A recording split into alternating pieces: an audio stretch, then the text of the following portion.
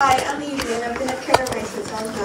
To be honest, it feels like I've been here all my life. Koku-Ryu is a family to me and I love being in it. When I first started karate, I thought being a black belt was being someone who was hard or strong. But now I realise that as well as being strong mentally and physically, you have to have discipline, respect, perseverance and definitely self-belief. This takes me to why I think I deserve a black belt. This is because when I started here I was very shy and timid, and yes, I know thinking me and timid do not belong in the same sentence. But I was very quiet and lacked self-belief and confidence. I also think I deserve a black belt because I always work hard to reach my goals and it's always fun to work on it.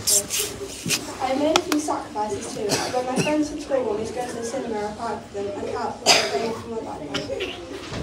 I've been asked, why do I want to take my exam? But so I can feel like I truly deserve this black belt and so I can start a whole new journey. Everyone has a hero and mine is Sensei Andy. As that sounds soppy, I truly don't have enough words to describe what he has done for me. He has believed in me when not many people did. He always encourages me and supports me, as well as always having a laugh. To all my Koku-Ryu friends, Cara, Jade, Martha, Cam, Abby, Maisie and everyone else, thank you for welcoming me to Koku-Ryu and helping me with anything I needed.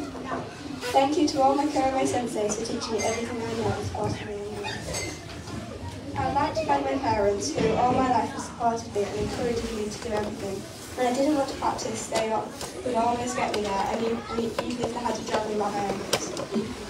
I don't have enough words to express how much I thank you. Also, sorry Dad for dragging you about when practicing self-defense. My next goal is to learn how to skip. If you know me very well, you know what I mean. Thank you, and I hope you